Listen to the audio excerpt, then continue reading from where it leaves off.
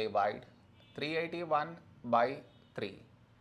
To do this division, we should frame it in this way. 381 here, 3 here. This is your step 1. Next, here we have 3, here 3. When do we get 3? In 3 table, 3 ones 3. Now we should subtract, we get 0. After this, bring down the beside number.